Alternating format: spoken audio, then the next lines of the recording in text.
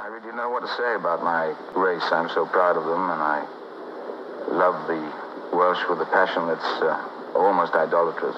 Good morning from Pontrhydyfen in southern Wales, birthplace of Richard Burton. In this video I will of course be showing you where Richard Burton was born and some of the locations that are associated with him in the village. But I also want to talk about the Richard Burton and Elizabeth Taylor burial pact. It was believed that Richard Burton and Elizabeth Taylor had a pact to be buried together at one time. And I'm going to visit the churchyard where, had that happened, that's where they would have been buried. Burton was of course buried in Salini in Switzerland when he died. I've actually got a video about that if you want to check that out after watching this one. Elizabeth Taylor died in 2011 and she's buried in Glendale in California. Croeso I Pontrhydyfen, welcome to Pontrhydyfen, the birthplace of Richard Burton, Ivor Emmanuel and Rebecca Evans. Okay, we all know who Richard Burton is. Rebecca Evans is an opera singer. Ivor Emmanuel, there's a very sad story about him. He was an actor, he was in the film Sulu. Pontrhydyfen is only 10 miles from the city of Swansea. A major target for the Nazis during World War II because of the port, and this was a very industrialised area at the time. A German bomber had just completed a raid on Swansea and there was a leftover bomb on the plane and they decided to drop it on the village. And it landed on Ivor Emmanuel's house, killing his mother, father, sister and grandfather.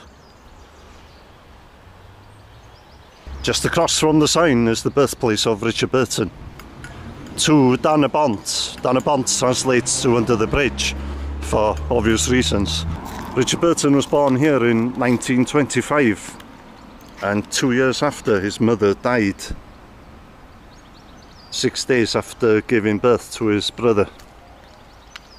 Pontrhydyfen is twinned with a number of towns in Europe, probably because of the Richard Burton connection.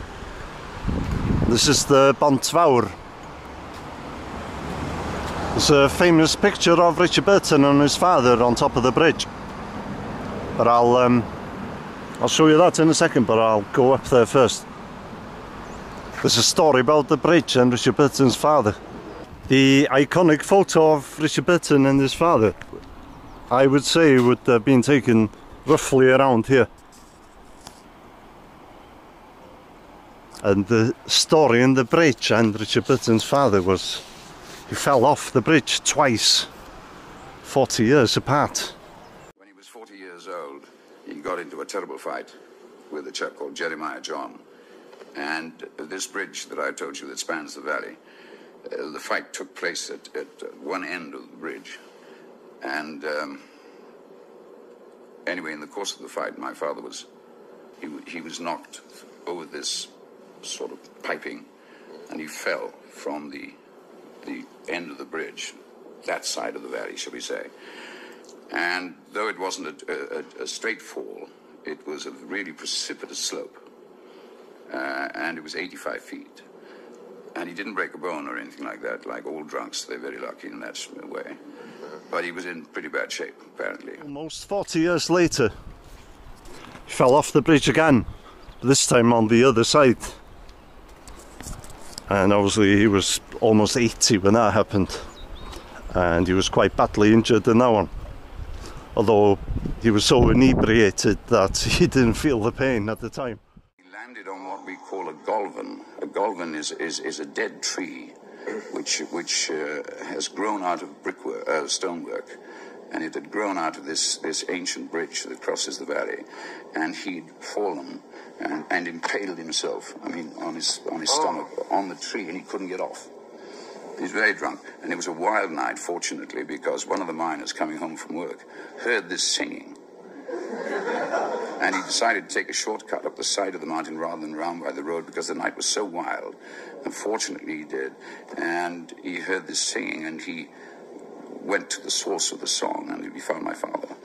And he couldn't get him off, miner, strong as he was, he couldn't get him off either. So he ran up, and he got down, nephews and stuff.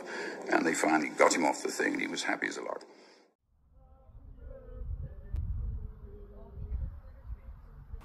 Got Bethel Chapel in front of me here. On August the 11th, 1984, the people of Pontrydyfen held a memorial service for the life of Richard Burton here. And I believe the service was held entirely in the Welsh language. We've got Pennydd Street here. The first time Richard Burton brought Elizabeth Taylor to the village. This is where they stayed, at Richard Burton's sister's house. His sister Hilda. And when Elizabeth Taylor was here, she stayed in the front bedroom.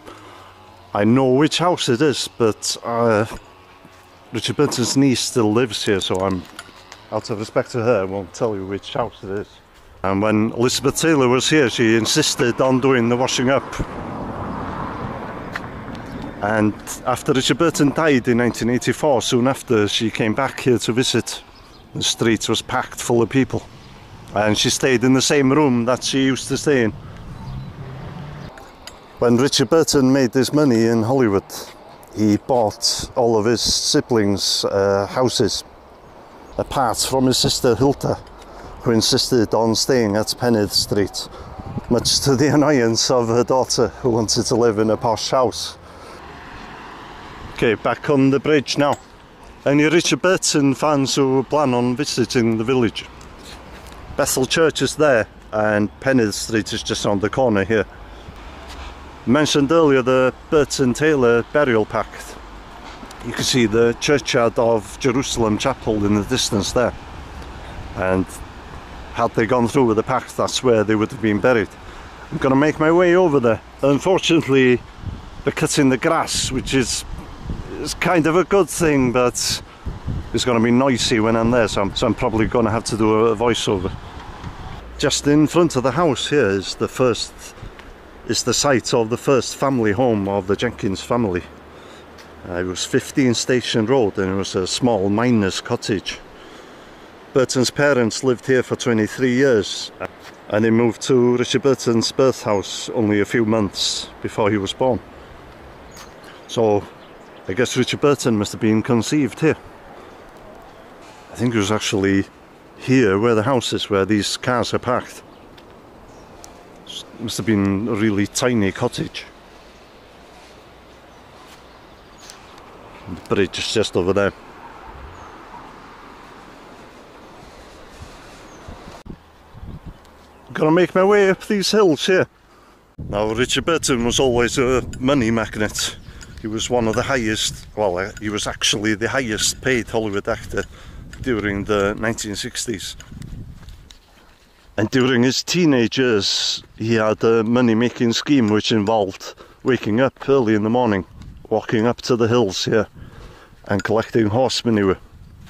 He would then drag the 2 sacks of horse manure down to the village, where he had a paper round, and he used to sell the manure to his customers.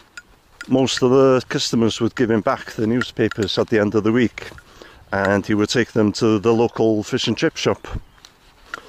And he sold the newspapers to them because they used them for wrapping the chips. But that wasn't the end of his money-making scheme.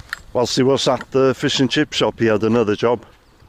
There was a machine there that peeled the potatoes, but the machine wasn't capable of cutting out the eyes of the potatoes. So that was left to Richard Burton. An ingenious money-making scheme, with every step tying into the next one.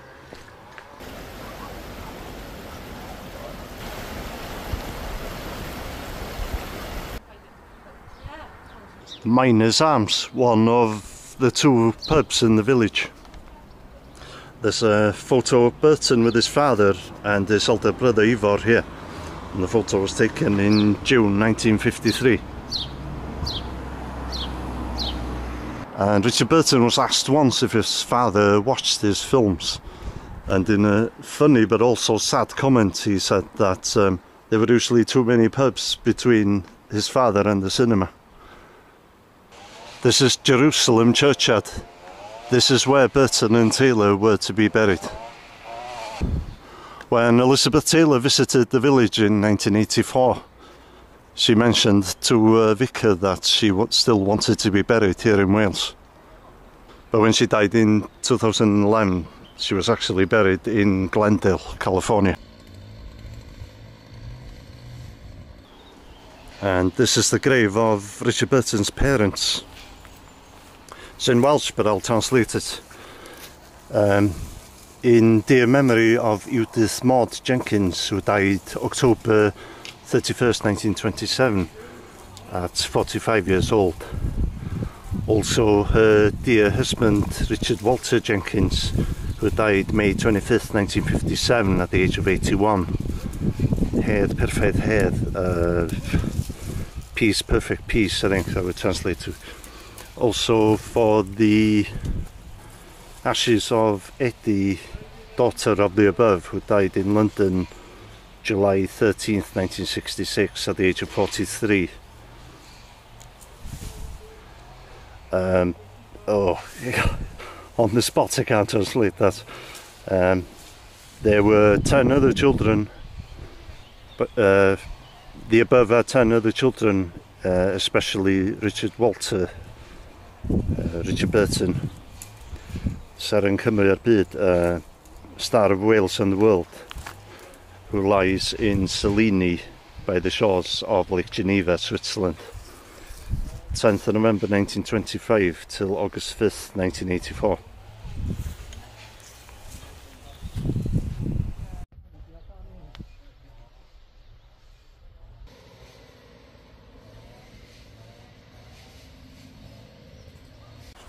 Next stop, California.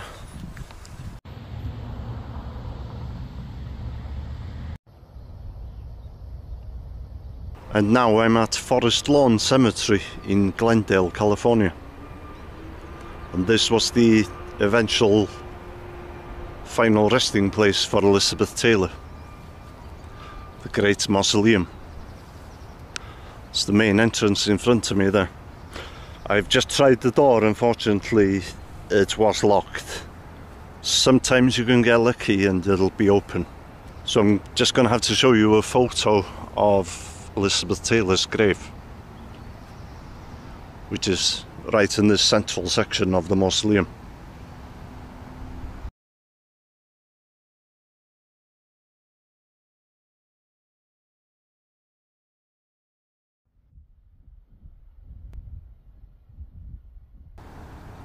Elizabeth Taylor actually made one of her last public appearances here at Michael Jackson's funeral in 2009. She was at the private service and she was sitting in the front row in her wheelchair. Good men the last wave by, crying how bright their frail deeds might have danced in a green bay. Rage, rage against the dying of the light. Wild men who caught and sang the sun in flight, and learned too late they grieved it on its way. Do not go gentle into that good night. Grave men near death who see with blinding sight, blind eyes could blaze like meteors and be gay. Rage, rage against the dying of the light. And you, my father, there on the sad height, curse, bless me now with your fierce tears, I pray. Do not go gentle into that good night. Rage, rage against the dying of the light.